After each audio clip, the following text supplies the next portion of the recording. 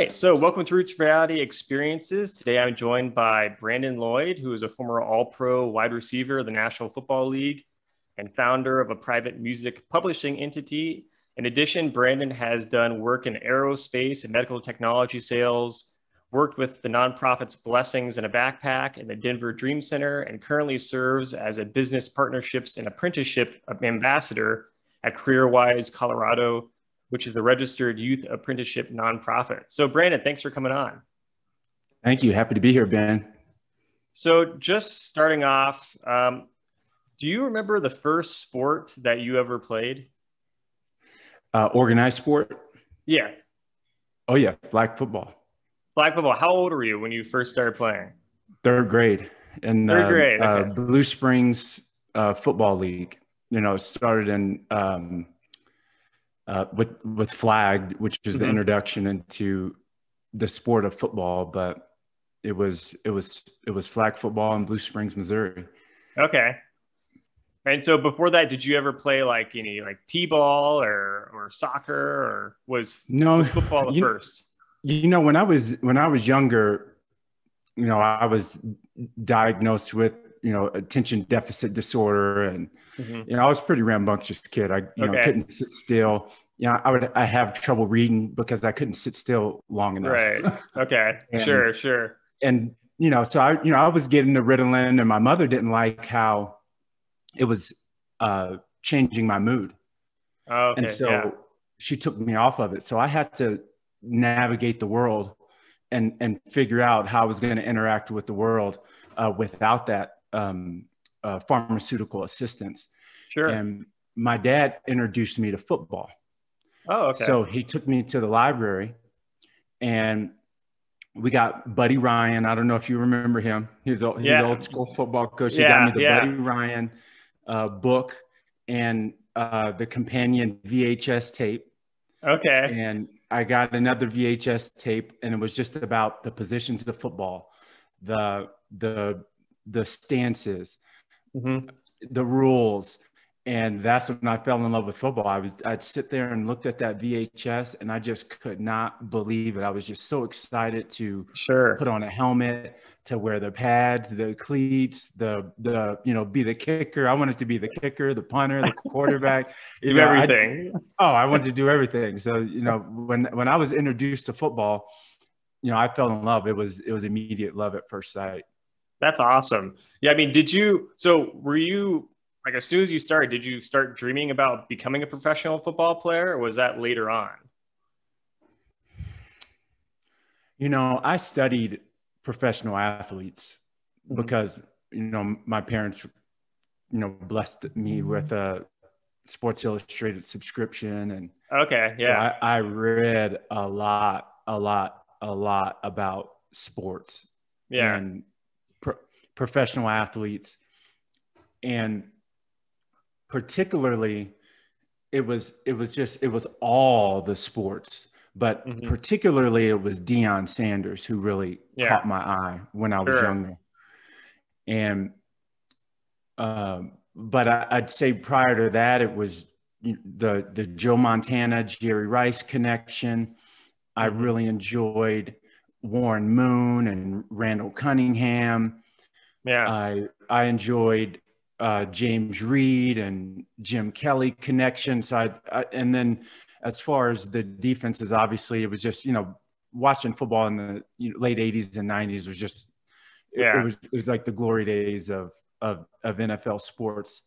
But beyond that, we watched everything. It was motorsports, tennis, the Olympics. I'd be glued to the TV at all hours of the day watching the Olympics as a youth. I really loved the Olympics, but, you know, anything sports related, I was obsessed with it as a youth. Yes. That kind of rings a bell with me, because I remember, like, me and my brother growing up, my dad was always super obsessed with sports. And so me and my brother got indoctrinated pretty quickly that we would be sports fans and just watch everything, basically, you know, just go to as many games as we can and collect like sports cards. I don't know if you ever did that, but that was a big thing to do. So what was your favorite sports card?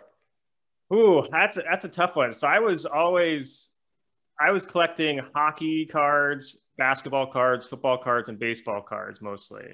There So might be so the Gretzky, the Lemieux. yeah, that's right. Gretzky cards. My brother was a big Gretzky fan.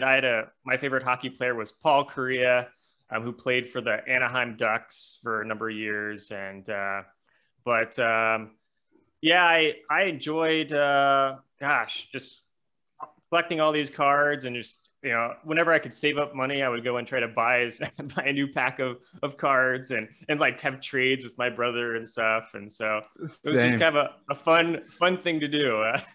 Now, have you kept your cards, and have you, with the rise in cards, are you going back and revisiting the cards you have and seeing the the, value? to a certain extent, I mean, yeah, I have all the cards. I've never gotten rid of any of the cards I have. I'm sure I have a few cards of you actually, but but it's actually, I have a funny story about that too, because like, so I've been keeping all my cards and I just have just boxes of sports cards. But I also would collect like pennants, like different team pennants from all the different sports leagues. And so I would go, because the Kansas City Chiefs are my local team. Whenever we could, my dad had a thing with at work where they would like be able to everyone chip in to get season tickets, like and split the season tickets. So we'd go to a couple games every year for a little while growing up. And whenever I'd go to games, we would go super early, and I would go and try to get autographs. And I remember, I was thinking the Broncos had come to Kansas City, and I actually sort of met you and got your autograph at a game actually once. So, Awesome. so it's kind of funny now that, yeah, that's right, full circle, talking. So, Yeah, fun. but yeah, so that was always just kind of a fun thing for me. It's always cool to be able to just collect sports memorabilia and sports things. It's a cool thing to do. So. Yeah, it is. Yeah, my favorite cards were, you remember back in the 80s how popular Canseco and Bonds Oh and yeah, Mark McGuire, and now like all those cards are worth like $2, $1. right. I Yeah, thought they were going to be huge. I had like yeah, the Bobby Bonilla, the Barry Bonds, and it's like all those guys just went down like horrible fashion. Obviously the Michael Jordan cards, the oh Bo yeah, Jackson cards.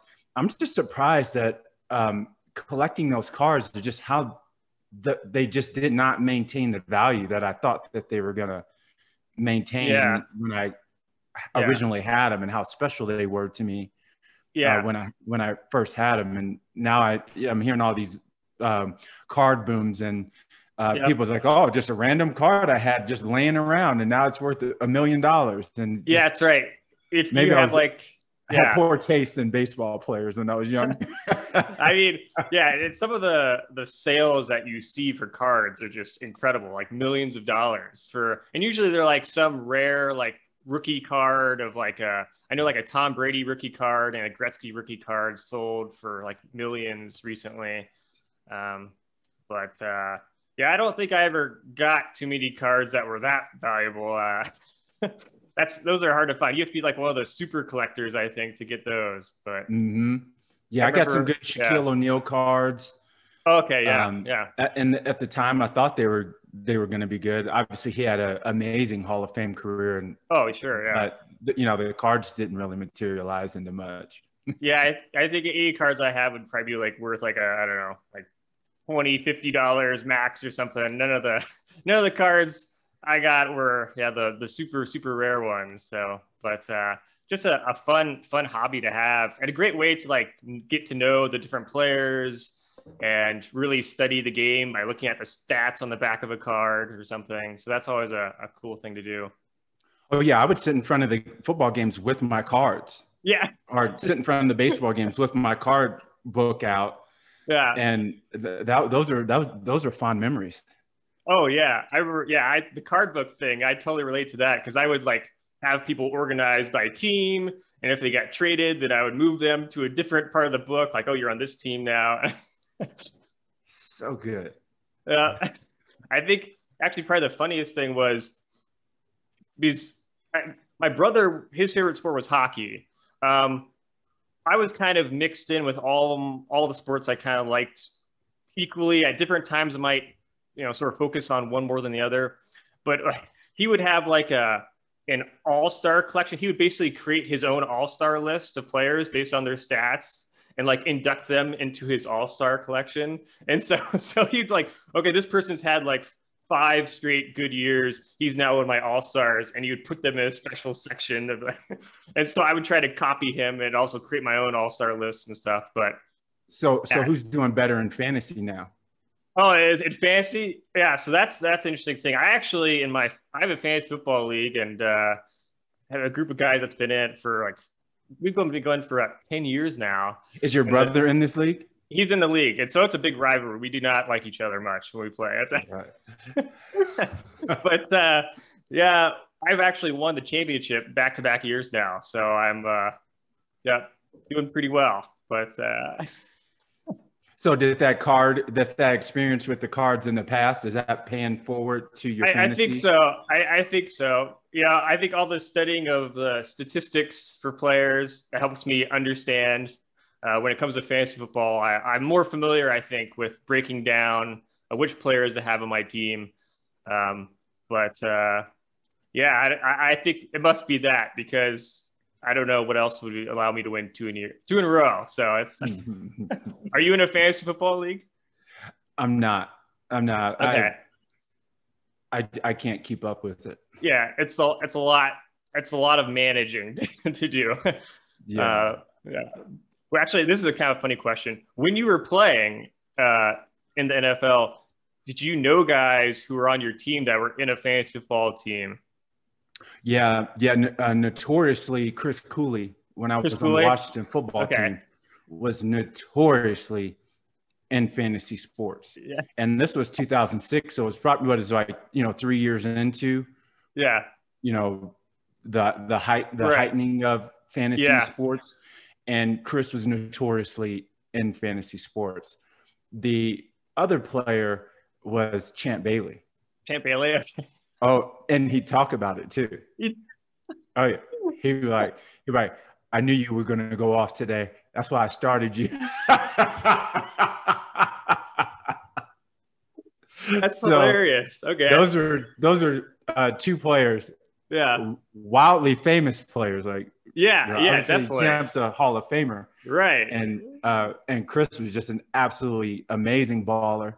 Oh yeah. But two amazing players were. That's funny.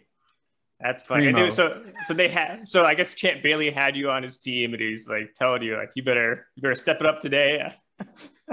You know it. That's funny. That's funny. Did Chris Cooley have himself on his fantasy team? I don't recall. Recall. I just wonder what that dynamic sure would be like. Well, I'm sure he did. I mean, the play calling was so bad, the ball went to him every time. So he'd be foolish not to get himself. Yeah. Unless someone else got him before him. Yeah, that's right. I picked him up. Yeah, that's funny. That's funny. So when did you start to really understand that you could go pro? Right. So it started off right off the bat, in that Blue Springs Little League, the first kickoff I caught touchdown. Okay. Wow. Yeah. The team went 3 and out, punt it. I took the punt, touchdown. And it was, and I was the smallest kid on the field. Right. And it was kind of like, oh, wow, I need to stay out of trouble so I can do this. Mm-hmm. So that was what my father introduced me to, was purpose. Football gave me purpose.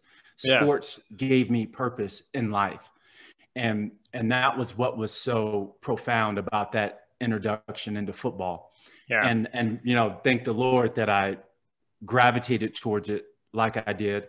Sure. I recorded Deion Sanders games, and I started emulating how he played.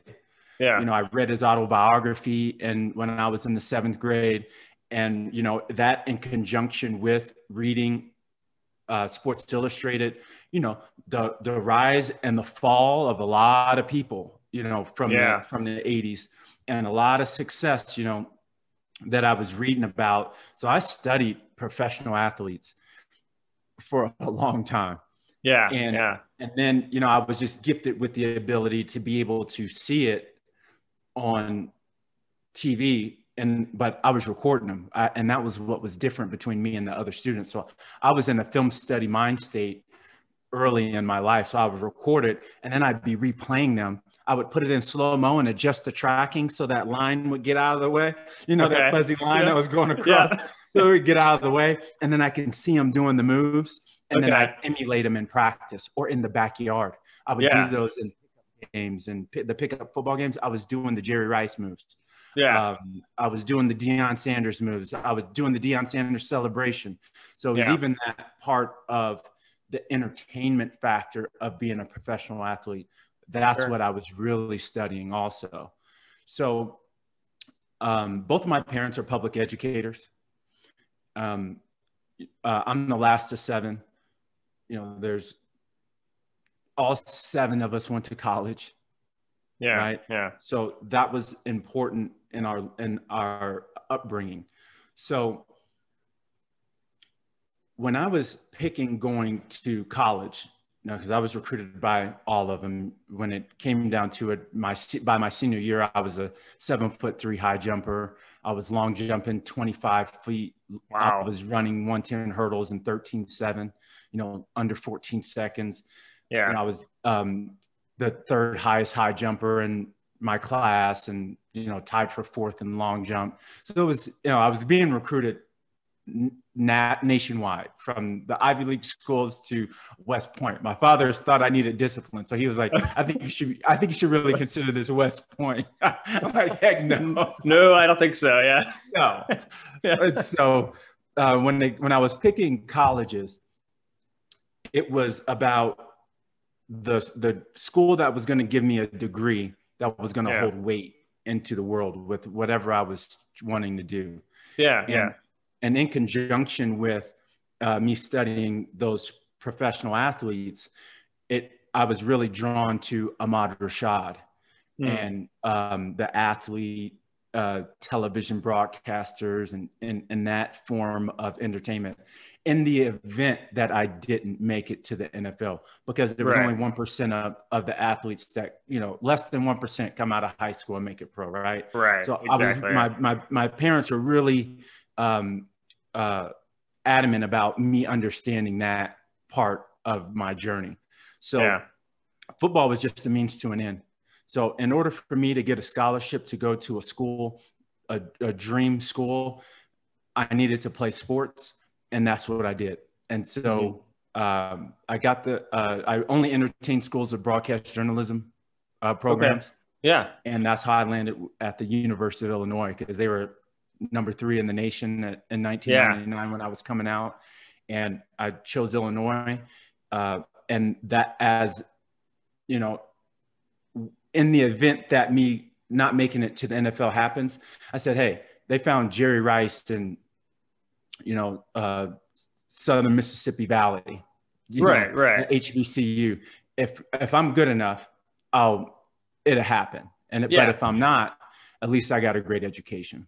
Definitely. Yeah. I mean, I think that's a huge thing that for anyone thinking about being a professional athlete going into college is, trying to understand you need to have a backup plan because it's so competitive.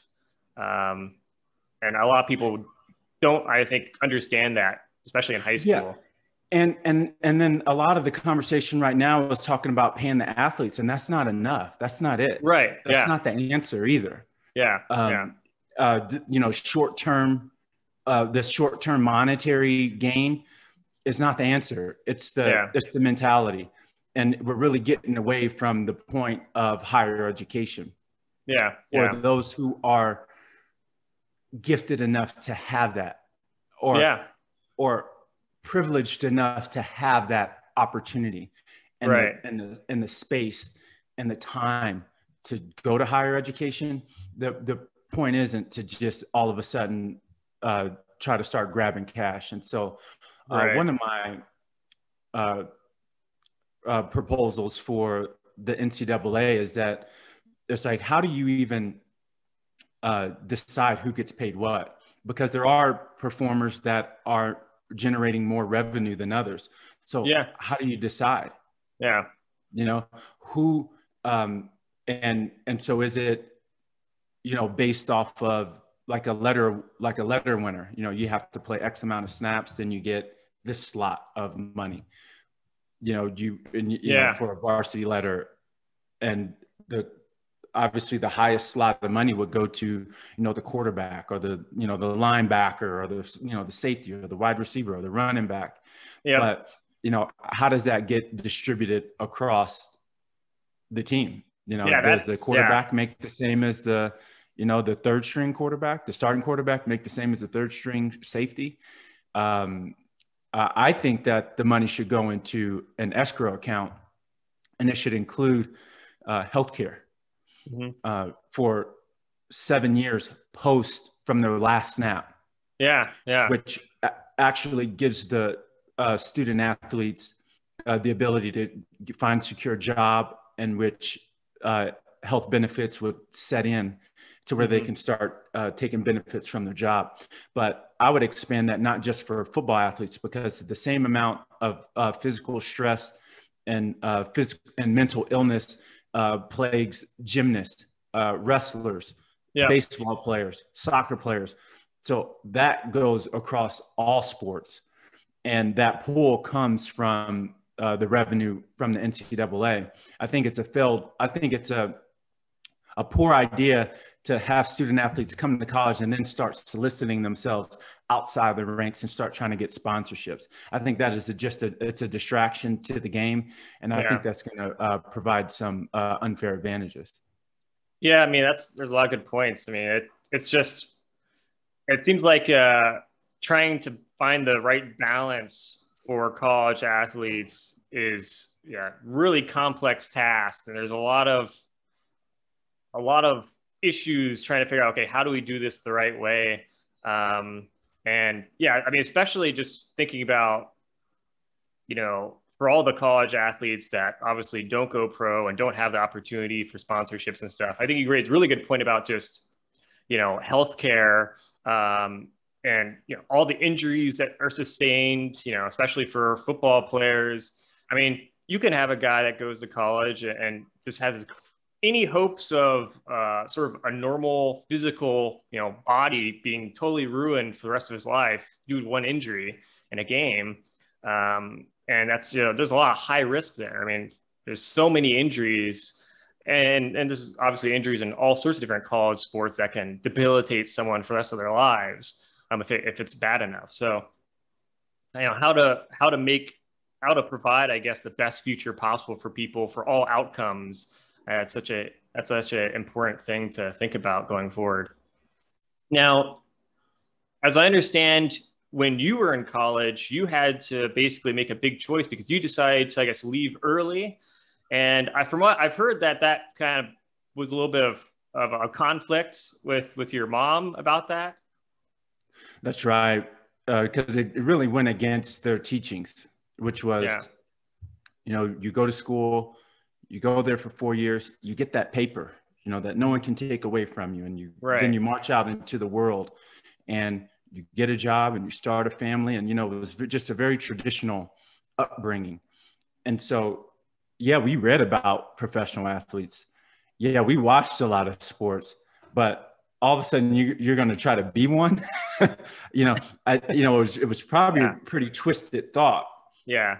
At first, you know, but, you know, me doing all that studying and understanding, and I wouldn't say understanding, thinking I understood what it was like to be a professional athlete, going to the University of Illinois and then having the opportunity for players to go to the NFL and then remain in contact with me. And so that was also very helpful. My mentor when I was in the University of Illinois was a 5th-year senior. His name was Michael Dean. Okay. And he gave me his suits, you know, while he was on campus, you know, for award ceremony or, you know, or for games, he would give me his old suits. He taught me how to dress. He's like, you if you think you want to be a professional athlete, you need to start now, and you need to start dressing nice and start, every game you need to wear a suit and tie. I was kind of like, oh, all right. So, it's like it took a mentor to help me understand what I needed to do to it, to connect those two ends. Because I was like, yeah, I want to be a professional athlete. I've read a lot about it. And then there are professional athletes. How do I connect that dot? Right. And it took that mentor to be able to do that for me. Having 2 back-to-back 1,000-yard seasons was helpful. But initially I didn't think that, it was a surprise to me. Coming off of my first year back from having a broken leg. Yeah. And being able to put up a 1,000-yard season. So Ron Turner calls me in his office and he says, I heard you have an agent. And I was like, hell no, I would never do that. Mm-hmm. That past story I told you about my parents. I was like, yeah. He knows my parents. Ron's known me since I was 16 years old. Yeah. I would never do that. Right. I would never. Are you kidding me?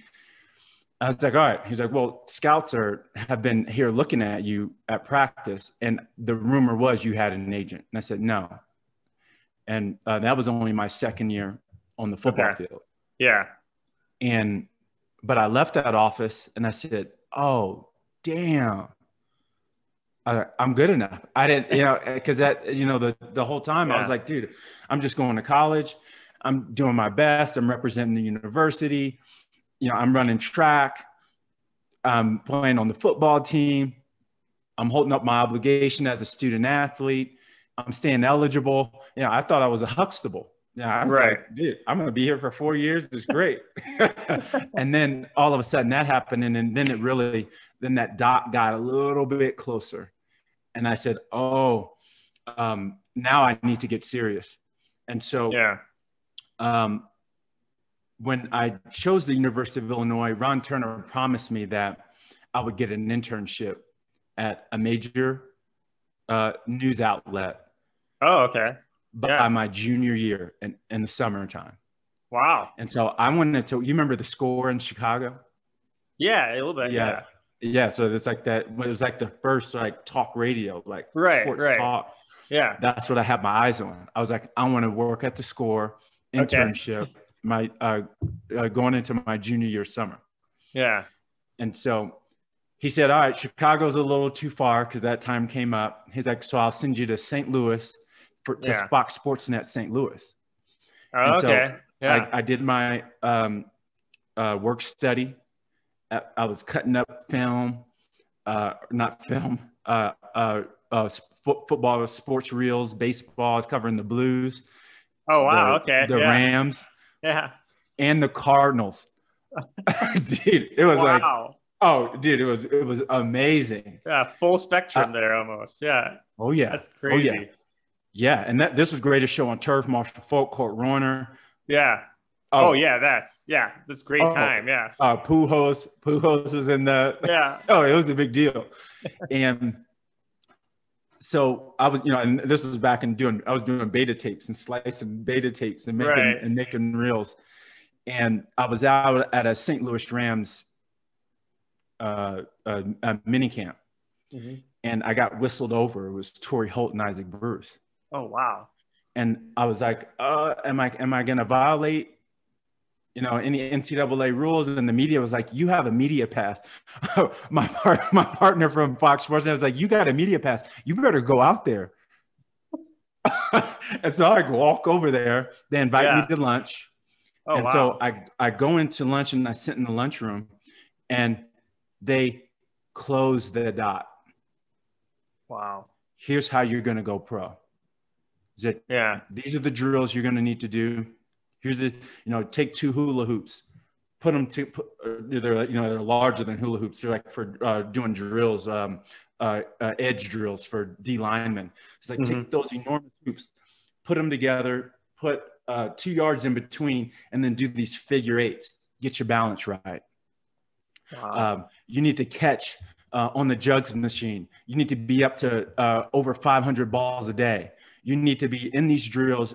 You need to do drills before your workouts, do your scheduled workouts, and then do more drills afterwards. And so I took this plan back to Illinois, and all the receivers were like, all right. It's like, where'd you get this? And I was like, Torrey Holt and Isaac Bruce told me to do this. And we fell in line, and we executed on that. And wow, that's what I brought back my final year at the University of Illinois. And that was like, that's when I knew that I could do it, make it to the NFL. It wasn't any time before that. Yeah. Well, I mean, talk about just a great experience too, though. And if you, in your position at the time, to be able to, hang out with a couple of wide receivers that are, stars in the league, and then, just learn from them and talk to them. I mean, that's great. And they were my size.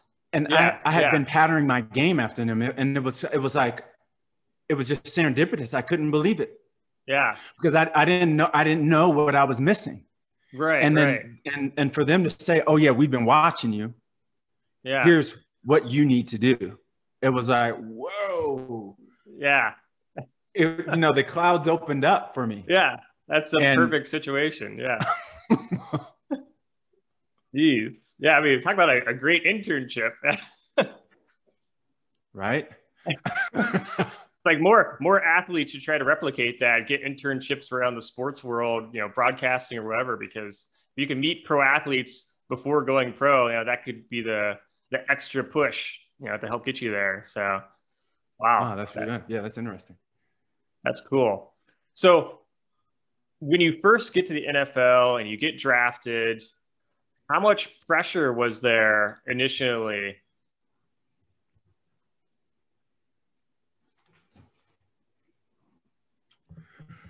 A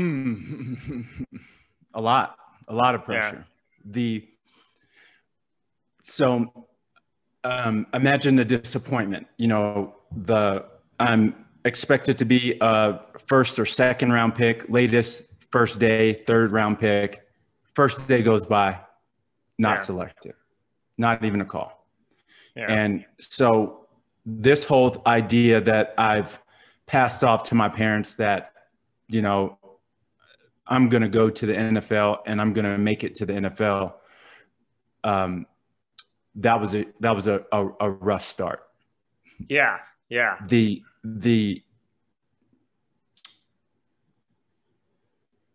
And I say that the only person satisfied in the NFL draft is the first overall pick. Yeah. Everyone else thinks they should have been drafted higher. Right. So,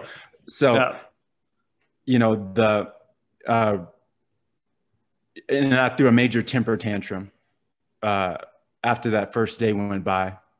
And then the second day went by, and it was, and it wasn't until, 11, 12 o'clock Central Time when I even got a call. Wow. Yeah. And Dennis Erickson called Mr. Donahue from the GM at the time, and they said that they were going to draft me to San Francisco. And so I came into that situation with a big chip on my shoulder. Yeah. Yeah. So I felt I had something to prove, and it was definitely a good thing for me, because I was always on edge. I didn't know if I was going to make the team. The second day picks are the guys who are going to get cut.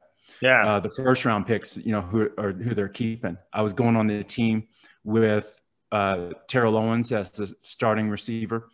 Ty Streets was the ex receiver who I was backing up.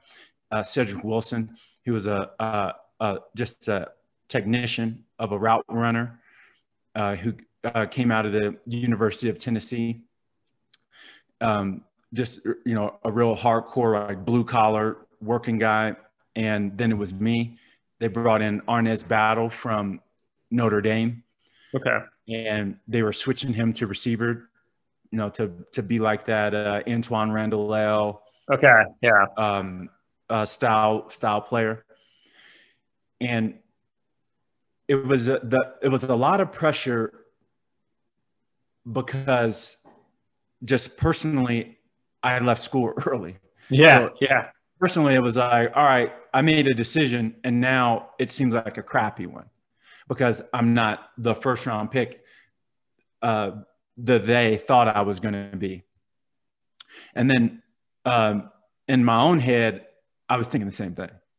yeah, So yeah, yeah, there was a lot of pressure. yeah. I think that's yeah probably one of the biggest fears for a lot of people when they're declaring for the draft is probably not going as high as you hoped, then wondering, okay, should I have stayed an extra year or something? Yeah, and I knew for me, staying the next year wasn't going to be feasible because I was already getting double teamed, Okay, and yeah, I had Walter Young, Aaron Moorhead, Greg Lewis, and they were just fantastic wide receivers, and I yeah, was getting double teamed, so yeah. it was tough for me to get 1,000 yards Right. So you're in coming those off your conditions. great year and you just want to go make most of it. Yeah. And then this was the first year without Kurt Kittner Mhm. at the University of Illinois, and I still squeaked out 1,000 yards, Yeah. and it was difficult. It was difficult, Yeah. and then those three wide receivers were all leaving. Their eligibility was up, Hmm. and based on the talent that I saw coming into the University of Illinois and the talent at the quarterback position, I was not coming back. So Yeah. for me, it wasn't even a thought. So I was like, I was only going pro. Yeah. Yeah. And then so I to try to get that past my parents, like, I'm not going to be able to be as good on the football field, but wait, you ain't there to play football anyway. No, you're right. But like that wasn't going to go over well. So it was just Right. like, you know what? I'm going pro. That's Yeah. the decision. And so uh, a large part of me was saying, I got to roll with it. It Yeah. don't matter where I go. I got to roll with this. And so getting into San Francisco, the other part of the pressure was the pressure the veterans put on the rookies. Yeah. Yeah. And What's that like? and these were established veterans. T.O. was in his seventh or eighth year. Jeff Garcia, Yep. veteran. The lineman, Derek Deese, perennial all-pro left tackle. Ron Yeah. Stone, perennial all-pro guard. Scott Gregg, I mean, Jeremy Newberry. These dudes were hardcore NFL veterans from the old era. Yeah. They were groomed from the 80s era. Yeah. And these were like 90s hardcore NFL pros. And Bryant Young was on that team. And so there was a lot of old traditions that needed to go away. Okay. Yeah.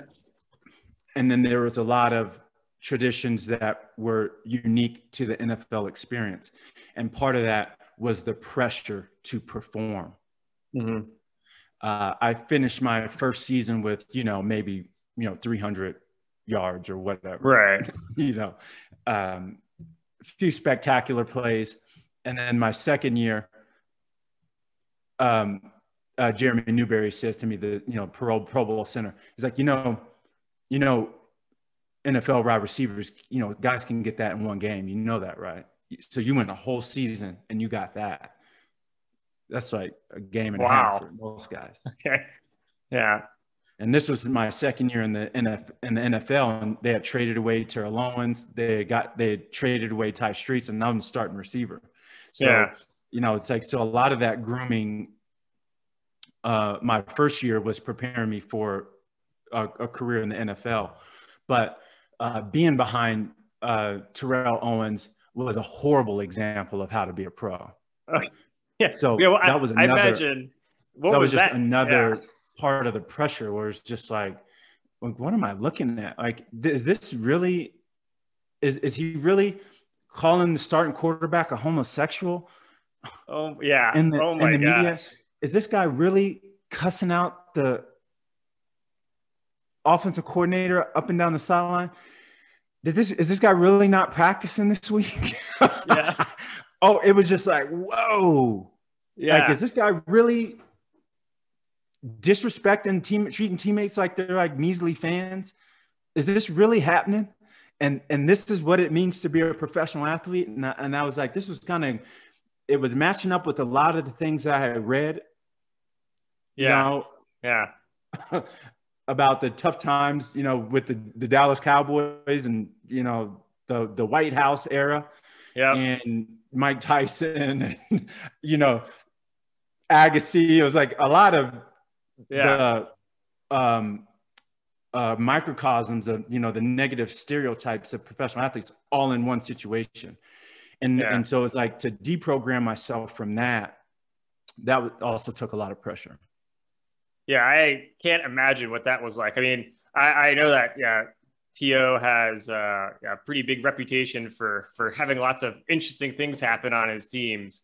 But, to be behind him as a wide receiver, I'm sure that was kind of an experience that not many people know what it's like who are on other teams. And then it was also this whole other aspect of it where the work ethic was just out of this world.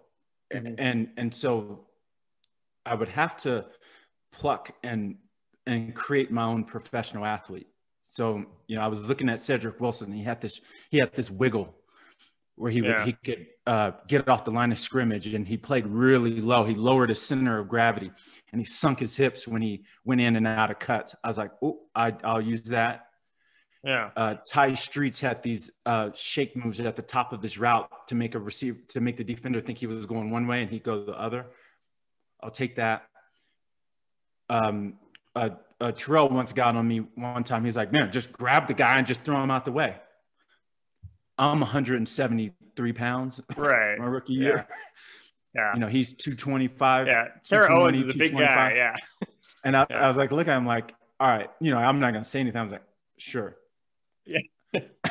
Not happening. But the way he trained on the field, it was second to none. I couldn't believe my eyes. And then when he practiced, mm-hmm. He would work out with these workout bands on his waist and legs that restricted that was like resistance bands. And he'd go up against defenders with these resistance bands on. Oh my gosh. He would, he had personal trainer, and, his meal regimen was just spot on. And so I was like, oh, all right, like that's what it takes. So it's to kind of pluck that from his regimen in order to build myself as a player. Yeah. So I guess it's really about when you're coming in as a rookie, picking and choosing which aspects of your game you want to mimic from other players. And obviously Terrell Owens, in terms of a player, I mean, incredible player. So if you could extract those really good elements of his skill set into your game, that's a probably a good thing to have.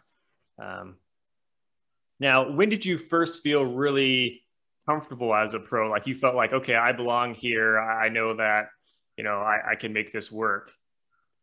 In 2008, when I was in Chicago. Okay.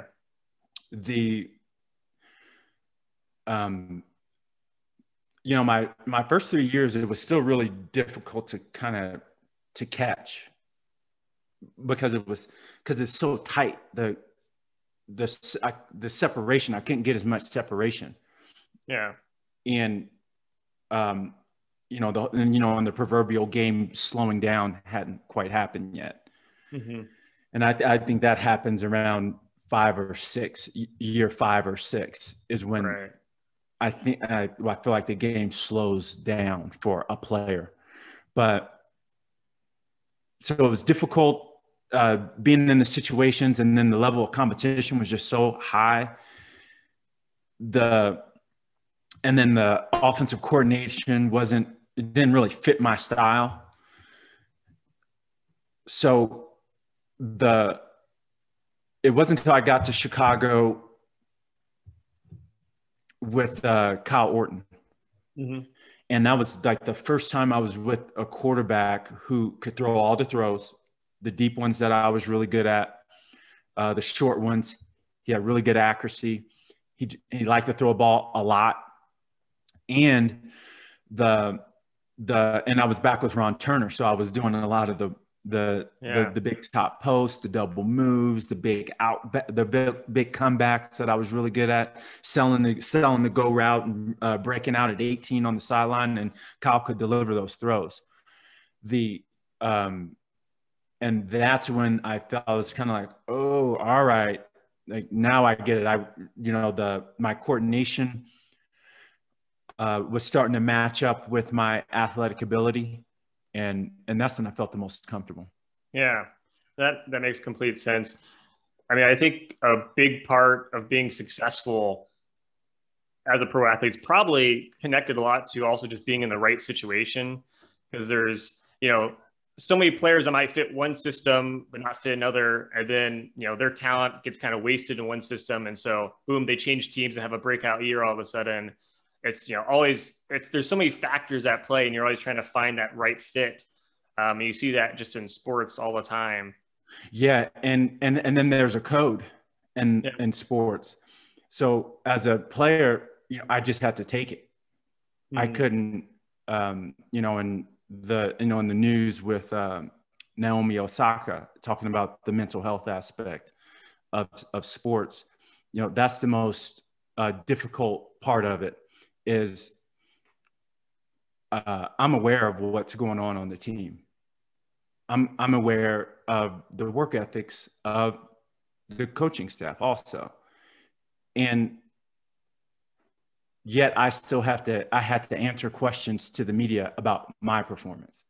Right. And why I'm not performing. And that's not the story. Yeah, right. And so that's why I had such an embattled relationship with the media. Yeah. It was because it was like, that's not the story. Yeah. Right. Yeah. We're not going into these interviews talking about how I'm being double teamed as a second year, 4th round pick. Mm-hmm. I shouldn't be getting double teamed. And how come no one else is open? Yeah. Like, where are the plays to get anybody else open? Right. And that was the mentally challenging part about playing in the NFL is the code. And mm-hmm. once you talk about, I recall a play in San Francisco with, and this player was the 3rd or 4th string quarterback, and somehow he's in the game in San Francisco. Every year I played with like 4 quarterbacks, and we were running a slant and go. It was even more moves than that. It was a slant, fake post and go, and on the goal line. It was ridiculous. Yeah. And so I'm on the slant, fake post, and he throws the ball, and then as I'm breaking out to the out the back pylon, and then the question from the media were, well, why didn't you go get the ball? It's because you're not tough enough. Is it because you don't want to go over the middle? Is it, and it's these questions. Jeez. And I said, no, the ball was thrown too soon. I had another move to go. And that was the headline. Brandon throws the quarterback under the bus. Okay. Yeah. Yeah. I mean, that's an unfortunate thing I've seen a lot too, is just because they want to oversimplify every situation, because at the end of the day, a lot of it's about selling headlines and keeping people interested in reading, and probably talking about the complexities of team sports and why, it's you're not necessarily get the performances out of certain players as you will due to, whatever reason. That's not as interesting as just, having some blanket statement about, okay, why something's happening, it seems like. And I think that's also kind of a problem sometimes with some fans too, who are, very vocal and critical of players, just because they want to simplify it. And, when these people, everyone's just human beings playing, playing the game, it's not, there's a lot more to it than just like, oh, this person is just not very good or whatever. There's a lot of factors there. So. That's right. Yeah, that makes sense. But so in 2010 though, that's when you know really exploded onto the scene because you had a humongous year. I mean, it was incredible. Talk about what that was like. Yeah, the 2000 that 2008 Bears season, I tore my PCL, Okay. and I was pretty much written off, you know, especially coming off of my time at the Washington football team and not getting along with the media and Joe Gibbs there. They attempted to blackball me from the NFL, and then Ron Turner actually vouched for me with Lovie Smith and the Chicago Bears organization to give me another shot. I come back, doing a decent job of getting along with people, and I tore my knee. And so I actually thought I was done. I was, you know, going to pick up at the Big Ten Network, you know, finish my undergraduate, pick up at the Big Ten Network and start my journalism career. And I got a call from Kyle Orton. He's like, "Hey, I'm out in Denver. I told Josh McDaniels about you. You think you'd be interested in coming out for a workout?" And I said I would. He's like, "All right, I'll see what I see." He asked me what kind of shape I'm in. I was in this weird shape because I was still living in Lake Forest, Illinois. So I was Olympic lifting with my dentist. he's a amateur triathlete. Okay. This big Russian Jewish man, big old trunk, big old legs, and but you know, just awesome, gloriously huge man. And his weight trainer. I was playing basketball with DJ Skip, with the hip hop community on the south side of Chicago in the rec center on Monday, Wednesday, Friday. Yeah. After my leg day with Yuri, my dentist. Yeah. And then I was rock climbing with these restaurant owners in my neighborhood in Lake Forest on Tuesday, Thursday, Sunday. Sounds like kind of the conditioning routine of like Rocky or something from the movies. This random stuff. Yeah. Oh, it was just so random. And it's, you know, and that rock climbing was like rock climbing and eating a charcuterie plate and drinking wine at the same time. Picture that. And Kyle's like, "What kind of shape you in?" I'm like, "Man, I'm in decent shape." Yeah. Yeah. Define conditioning. So I actually came out to Denver and lit up the workout. Awesome. Okay. So it worked. It was bizarre. It was really bizarre. I got out there and it was just like, woo. And Josh McDaniels was kind of like, we weren't expecting to see that. And they were trying to sign me, and they're like, and my agent's like, "No, you got to get out of there." Yeah. Let's negotiate. And we'll do the negotiations. Yeah. And so that's how I ended up in Denver in 2009. But then it was they had Brandon Marshall, Stokely, Jabbar Gaffney, and a fan favorite Eddie Royal all ahead of me. Yeah. So I was coming in as a safety valve, insurance policy, right? In the event that one of them gets injured. People always get injured in the NFL, right? Yes. Yeah. They didn't. Wow. Yeah, that's unlucky. All four remained remarkably healthy the entire year. And it wasn't till the end of the year when 3 of the players faked injuries. What? Yeah, because they didn't want to ruin their chances for next season because we were such a bad team. You know, that was the year the Broncos started off like 6 or 7-0. Okay. Yeah. Beat the Patriots. You remember that year? And Josh was like running around the stadium. Right. Yeah. It was the year they wore those ugly yellow uniforms and the brown and yellow uniforms. And 3 of the wide receivers faked injuries because they didn't want to ruin their prospects for next year. Going to get new contracts and so one of the players said to me, he's like, you know, I was like, oh man, it's like that just kind of goes against you know, what it's like to be an NFL player. He's like, man, what are you talking about? You should thank me. You're going to play. And I told that particular player, I was like, but the problem is like, I'm not going to come out. If I go in, I ain't coming out. And sure enough, I went to those last 2 games and like lit it up, boom, boom. Yeah. And the team traded away Marshall. Yeah. They made a few roster adjustments, and then I was a starting wide receiver going into 2010. Wow. And Josh told me going into that season, he was like, do you remember I ran your pro day? And I was like, no. He's like, yeah, I ran your pro day at the University of Illinois. And he's like, Bill just wouldn't sign you. He's like, I was trying to get you drafted to the Patriots, and he wouldn't sign you. He said, so if you can play anywhere remotely close to the way you were playing in that pro day, you'll be all pro in this offense. Wow.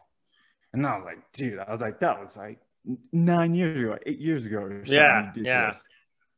Saying that in my mind, but to him, I said, you got it. He's like, I said, I won't let you down. Wow. Yeah. Then you just kind of exploded on from there. Yeah. I mean, yeah, it was ridiculous. Yeah. It was, it was like finally playing the cerebral football game that I always wanted to play. yeah. The game was slow. I knew a lot about the X's and O's. I could, look up and read the coverages pre-snap, which was necessary in Josh McDaniel's offense, that the quarterback and the receivers are all seeing the same thing. Yeah. And I was back with Kyle Orton, who liked throwing me the ball. Yep. Who could throw deep balls, and we could do big top play actions and go huge down the field. And he liked throwing it. He wasn't afraid to throw it and throw interceptions. And yeah, it was the perfect time where, my effort, an opportunity meet. Yeah, definitely. Because I've always been an effort person, diving for the ball, going up with one hand, I'd do anything to catch the ball. I'd rather dive and catch the ball and fall down than to not catch the ball at all. Right. Right. And so it's like to be able to finally put that on display and become the player that, everybody knew I could be. It was humbling experience. It was like, yes, it's like all the neat things that, I'd studied as a child about being a professional athlete. To be able to do all those moves and have like the skill to do all the moves that I wanted to do, to have a coach that believed in my talent, who needed those yards out of me in order for us to like have any chance of winning, and a quarterback who believed in me. It was just like, it was a humbling experience. And then the other component was that the Denver market, the fan base is non-intrusive. Okay. Yeah. The media gave me space and allowed me to be myself. I could talk to the media or I could not talk to the media. It wasn't ordeal. They weren't making big deals out of any of the antics that happened on the field or any rumors that were circulating around the team. It was just a sports-oriented franchise, and I could just focus on playing sports. That was until Tim Tebow. Okay. Yeah. Yeah. Tim coming on the scene was an interesting experience. And that was just like super frustrating. Yeah. I mean, that I remember that Broncos team pretty well, because I remember you had a huge season, and I was excited about that because that was also around the time I had already I'd met you a little bit at a game and stuff. I was like, oh wow, Brandon Lloyd is great and stuff. And I think I also met Tim Tebow, actually. That might have been that same time or whatever. And I mean, Tim, from the outside perspective, Tim seems like a super nice guy, but definitely he seemed to struggle with adjusting to the NFL game. Yeah. There's a lot. He was unable to pick up from a cerebral aspect of the game, and then physical limitations, just mechanics and height, and I remember overall intangibles about being a NFL quarterback. Yeah. With the film room, and then the intelligence on the field, and then to be able to physically perform it, Mm-hmm. you have to be really sharp. Yeah. Yeah.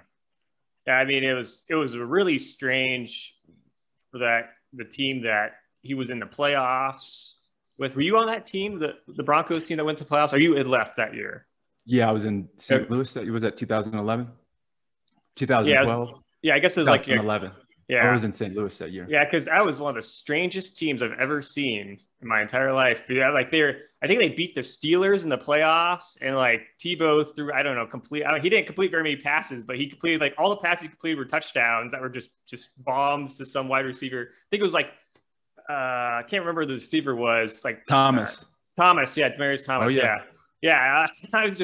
It was just so wild to watch, but yeah, never know what's going to happen in the NFL, I guess. So, and then so you ended up going to a few different teams, and you also played with Tom Brady for a little while. What was that like?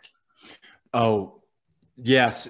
So the 2011 season, Josh McDaniels got fired for recording teams or in the European game, the international game in London.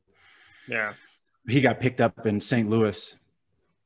And that was when Elway took over the team, and I ended up requesting a trade, and was fortunate enough to be able to get to St. Louis to continue to run the offense. And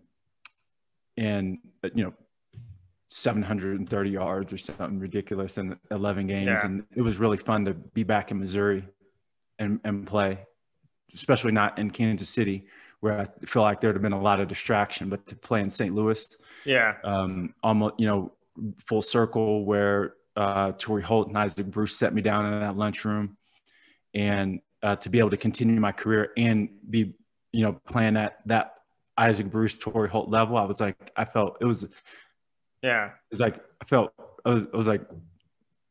badge of honor. I felt really legit to be able to do that in that uniform. In St. Louis, like Torrey Holt and Isaac Bruce. Steve Spagnuolo was a fantastic man. He was the head coach at the time. And then to bump into Steven Jackson, who was an all-time favorite teammate, all-time, great. Everything, checked all the boxes. Highest paid, best work ethic, first in, last out, worked out extra hard, super fly, all his clothes are tailored. The dude's like legit, full circle. It's like, all right, bro. This is a great, fantastic teammate and friend. And so I was able to finish out the Denver contract and become a free agent, and was able to follow Josh to New England. Okay. And play with Tom. Yeah. So, Tom was that same thing. Steven Jackson. Yeah. Highest paid, hardest work. Yeah. First in, last out. Like everything, just legit Tom, and hella fly. The flyest man on earth. I mean, everything is fly. Yeah. And that was what was really neat about Tom. It was like, come in the locker room. He like, give me a hug in the morning. What's up, B. Lloyd? How was your night last night? What'd you do? It's like, oh, watching Netflix. Oh, word. Like, all right, cool. It's like this real like one-on-one connection. Yeah. And then get on the football field, and he hits the switch, motherfucker. And it's just like, whoa. It's like the intensity just turns on. It's like, oh yeah. Now this is fun. It was really exciting to play with him, to go to like have those two sides. I like that. Like that was something that I really admired about him, is to be able to get on the field and just be strictly business. Get into the film room, strictly business, and then go off the field and be like, what's up, B. Lloyd? You want to come over and watch Monday Night Football with me and G tonight? Yeah. Sure. Yeah. Okay. Yeah. Yeah. That's funny. Wow. Yeah. I mean, I Yeah. guess So he's just an absolute amazing friend. Yeah. And just admirable to watch. It's like Yeah. there's certain players in sports who I define as playing the game for other reasons. Mm-hmm. They're not, most of us are out there, to make some money. Yeah. Some of us out there because we can. Some of us out here because luck. Yeah. And then there's players out there that are just not doing it for the same reasons. And those are those Hall of Famers where it's just like, whoa, like the stats, the playing against the greats, where like this game that is playing in front of us, this is not the real game. It's the Joe Montana game. Yeah. It's then the Tom Brady game that he's trying to stretch these stats out. So it's going to take so long for another player to reach these stats. It's admirable to look at. It's an honor to be a part of and to play with that. And one of the things I'll say about Tom was, Tom would say, in this red zone situation, 7 years ago, this defensive coordinator ran this coverage against me. So I want you to, when I give you a head nod, I want you to run a fade. Now, if I look at you and stare, that means nothing. But if I put my left foot back, I want you to do a one-step slant. Wow. So he had this backyard game going underneath the offense with all the pass catchers. That's amazing. Yeah. Yeah. And so it took the game to another level of being able to get open and make plays and be there when he called my number. I was always like, I was saying to myself, like, I got to get so wide open because I don't know if he's going to call my number. I don't know when he does. And when he does, I need to make sure I'm ready. Yeah. So it's like that intensity every play. It was really fun. It was really fun. And then playing in the Boston market and playing and it was like, it was primo. It was fun. The professional athlete treatment there. Mm-hmm. It's like what you talk about. It's like being a Yankee or being being a Laker. Yeah, it's like being a Patriot. It was like you go place. It's like I remember I was in Boston and I was just floating around by myself because it was just a dream come true to get to the city. I'd never been in the New England area, so I just wanted to explore the town. So I was just floating around. I was buying tickets to concerts. I love going to music venues. Yeah. So I was buying tickets to the House of Blues in Boston. I was just doing it online. Mm-hmm. And I kind of stand in will call. I'd be dressed incognito and, be standing in will call. And I checked into this, to the Weekend concert. And the guy's like, he looked at my name. He's like, all right. He's like, come in here and then stand over here in the corner over here. So just inside the door. He's like, wait here. The general manager of the House of Blues comes down and he goes, Brandon Lloyd, here's my number. Don't ever buy tickets and stand in will call ever again here. Like took me backstage and it was like, it's like, dude. Wow. So it was just really neat. The chefs, the culinary experience was already top notch in Boston, but then, being a player, it's just like the chefs come out and greet and the whole experience. It makes you really want to play hard for that city and that fan base. Yeah. I mean, you were right there at the time where the Patriots were dominating for years. And, to be a Patriot, obviously was probably the biggest thing you could be in the NFL. So that's a cool experience. I mean, it sounds like you've had actually an incredible amount of interesting experiences in meeting different players and playing with different people.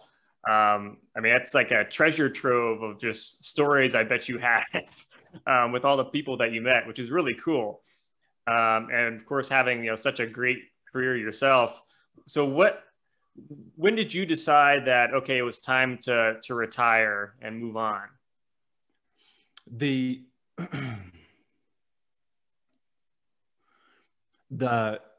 being in the locker room with Aaron Hernandez in New England, that was a traumatic experience. Yeah, sure, I bet. I took a year off after that. Yeah. I'd hit my goal. I always said I wanted to play 10 years in the NFL, be vested. I feel like if I got to 10 years, then I, would have had an opportunity at a Super Bowl, which I did. I went to New England strictly for that. Like you said, that's where you go to get a Super Bowl. Right. So like that was my effort. I got to Chicago the year after they went, to the Super Bowl. So I was like thinking I was doing my best to get on Super Bowl teams. Yeah. And that experience in New England, that was traumatic. Yeah. I took a year off. I had already been working in the in aerospace sales in the off season since I got to Denver.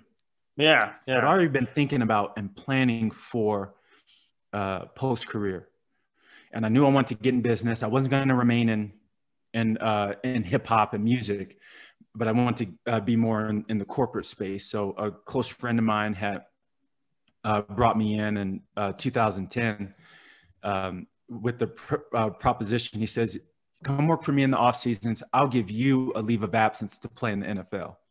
Okay. And so I was able to manage, his sexiest accounts. He actually gave me the Boeing account. He gave me the SpaceX account.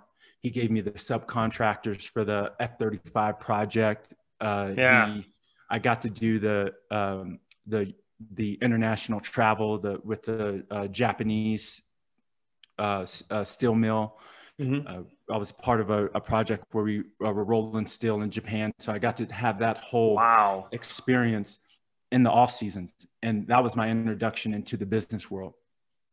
And so I went back to that full time in that 2013 year. Mm-hmm. And I wanted to put some distance between myself and the NFL. I thought that it would be, I hit my goal. I hit my professional goal. I tried as hard as I could to get a championship, and I was actually ready to return to normalcy. Yeah. Or deprogramming myself to get back to some sense of normalcy. Sure. And everything was fine. It was a tough adjustment. It was a profound loss. It's horrible to lose that identity that I had since the third grade. Mm-hmm.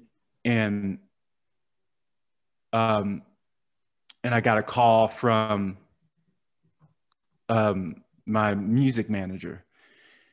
He says, I ran into the general manager of the 49ers at a cocktail party last weekend. I'm sorry, man. I need to apologize. I was like, dude, why? What are you talking about? He's like, well, I told them that they're missing you.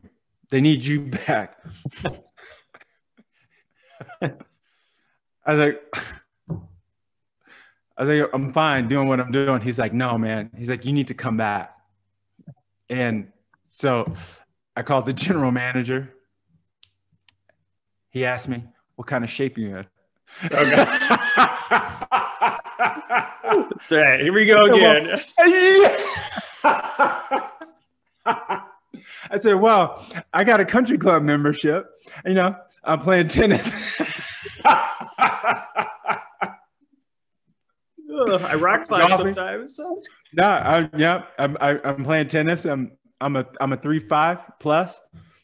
So I'm playing in the tennis league indoors. I golf weekly. Yeah. And so Jim Harbaugh actually gives me a call, and he gives me, he's a hell of a recruiter. I don't know if you've heard the stories. Yeah. From what I've heard, it's pretty impressive. Oh man, it was impressive. Yeah. It was impressive. The way he really talked up that organization, talked up he's like, we're the New England Patriots of the NFC West, right? Mm-hmm. And the organization, the new stadium, the pep talk, come back, finish where you started, it'll help you in your business career, being aligned with champions. We're going back to the Super Bowl. We're going to win it. It was really solid. So it was again, I was like, all right, I can come back and make a run at the Super Bowl. And that was just far from the case. It got on the team, and the team was imploding around Colin Kaepernick and the expiring contracts. So a lot of these players who had got that pep talk 4 years ago and experienced that success were now all at the table ready for their contracts. And he, and the organization made a mistake and gave the money to Colin Kaepernick. And that was, it unsettled the locker room. And Harbaugh left and for a $50 million contract to go to Michigan, and kind of left that team in disarray. Right. Sure. And so after that year, it was like, all right, I'm good on that.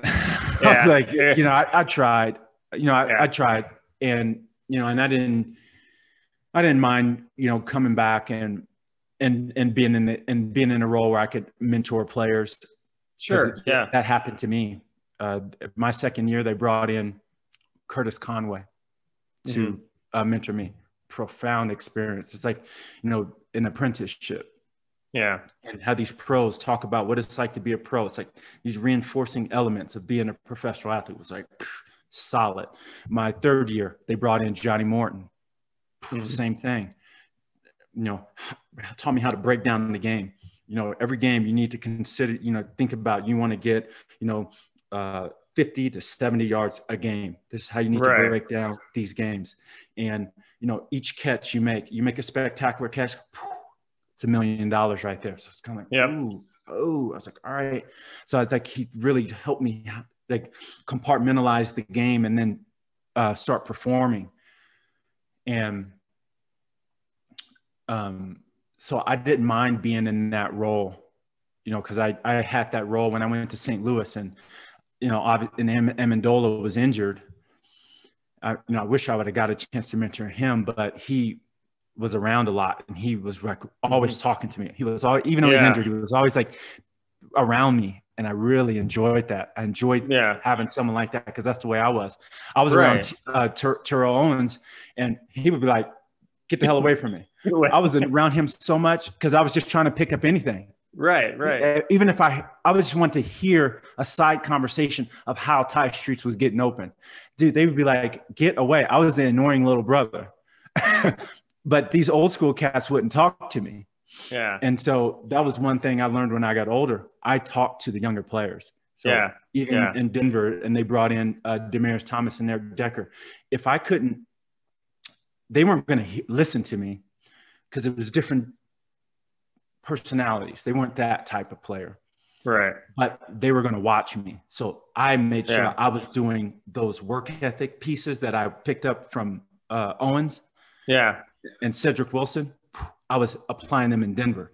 So if they didn't hear me talk, they knew what to do. They knew what it took to be a baller. And so I love those roles. And in New England, it was neat to be that for Julian Edelman. It was like, here's what it's like to be a baller. Like, this is how to, obviously he was in his own right.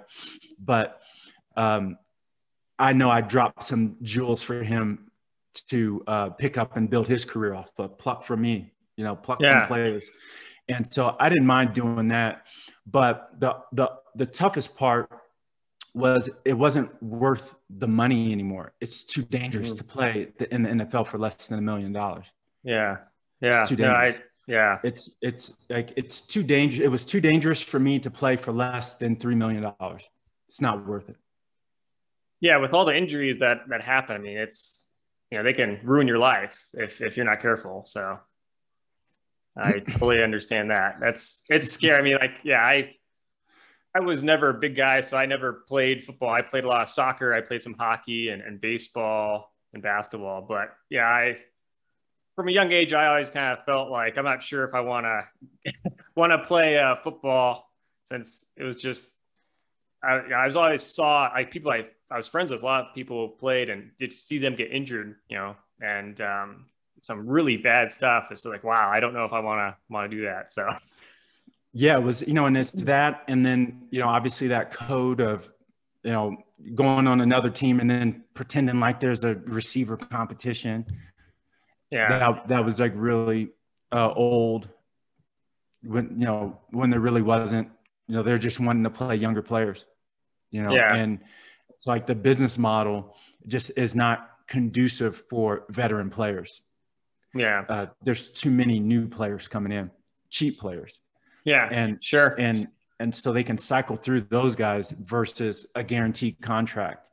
For me, as a 10-year plus guy, it doesn't make sense to have a guy that is guaranteed $1 million off the salary, taking $1 million from the salary cap, when you can have 3 or 4 players, yeah, in different positions, and you can cut and release them and bring them back and forth and fill holes where there's needed throughout the year. So those are a couple of the factors. The other factors were there's just not that many winning teams. mm-hmm. There's I didn't want to play for the sake of playing. I was only playing to be on winning teams. Right. Yeah. It's yeah. And it was like that was the whole point. And I would have considered New Orleans or Green Bay, but those just weren't programs. Those programs weren't seeking out my services. Mm-hmm. Try to get with Breeze or try to get with Rodgers. I mean, that would be like the last 2 great quarterbacks that were around. Not that there weren't other great quarterbacks. Right. The last 2 older great quarterbacks that could use older talent, because the younger guys, they were grooming their own sets of receivers. Russell Wilson and those type players. But yeah, those are the factors that factored in. So when people ask me why I left the NFL, I just say old age.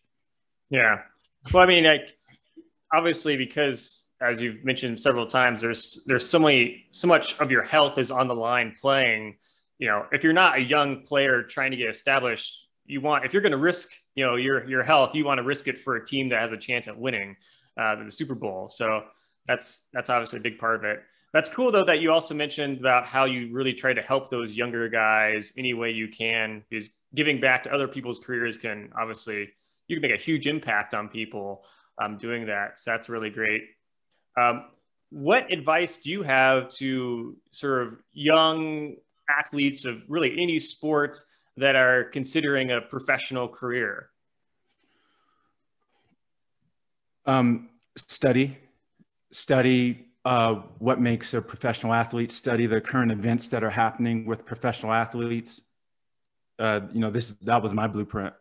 Mm-hmm. So that, for example, I read in Sports Illustrated in the 90s after, the Cowboys three-peat or whatever, Super Bowl championships, that Emmitt Smith had trouble going to the public spaces, to the movies. So he had to bring a movie theater into his house in Dallas, and his life was miserable because of that. Yeah. So those were some of the components where I maintained a lower profile as a professional athlete, and so that I could blend in to certain to normal life. I wanted to maintain a normal life. And so it's study up on current events, the history, mainly off the court, field, out of the pool, whatever, off the mat, whatever sport it is. Make sure going professional sports is your plan B. So your plan A should be to utilize your talent to get a scholarship, means to an end. Yeah. If you're fortunate enough or blessed enough to have the time and the space and the privilege to go to college, make the most of it. Sure. Network at an early age. So you need to get a mentor. You need to be giving back your time, speaking to young people, engaging in young people's affairs, and sharpening the tool of how to communicate life experience, because people are looking up to you. Find a mentor, an advisor, because what happens when you're with your mentors is you eventually grow out of them. They'll coach you so well. These mentors will mentor you so well that you outgrow them. And then you have to have someone else. So it's like you have to always be seeking more guidance, more advisors. I admire former President Barack Obama. Even as president, he still had advisors. Well, yeah, right. There's like still more. It's like you're never at the top where you don't need any advisor, right? or any mentor. Like there's always someone with more, or there's always a sector of knowledge that you don't have, and so therefore you need someone who has that experience. Yeah. So those are a few things, and then obviously, just be smooth about it. In the event that it happens and you become a professional, be smooth about it. Just do your best to be nice as much as you can, because the ego is a real thing and it's necessary in order to compete at those high stakes with that pressure. You need to have a healthy ego and a healthy level of narcissism and egotism, right, in order to compete on those stages. But then just always be mindful of it and be working your best to have a healthy balance where you can turn it off, like Tom Brady. Right. Yeah. Know when to use it and when not to. Yeah. Yeah. Makes sense. Turn it off. Absolutely. Well, I mean, I appreciate you for taking the time to come on. It's been super awesome talking with you. And, when I was thinking about bringing you on, I thought that you'd be sort of this perfect person to talk about, all the aspects of becoming a pro, and from seeing interviews with you in the past. I just thought you have a great perspective to share. What's the best way for people to follow you and keep track of what you're doing?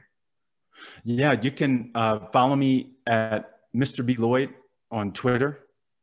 You can keep up with me at careerwisecolorado.org with our mission to bridge the gap between education and career. At CareerWise, we're the intermediary between employers and the U.S. Department of Labor. We're bringing on white-collar jobs to high school students. Oh, okay. And we're working with some of the largest enterprise companies. Here in Colorado, Pinnacle Assurance is bringing on 30 apprentices, maintaining that number every year, giving students that network, that business network that is important for students who don't have that luxury of seeing four-year higher education in their future, but can get to work right away and start building equally as important skills in the workforce. But we're working with 120 companies locally, and you can keep up with me on that on LinkedIn also. Mm-hmm. And yeah, that's good. Awesome. That's it. Perfect. Yep. Yeah. So, thank you. I look forward to sharing those links with everyone, and people keep track. That's fantastic that you continue to give back and help everyone and mentor people. So thank you again for coming on. I appreciate it. Yeah, happy to be here. Thanks for having me, Ben.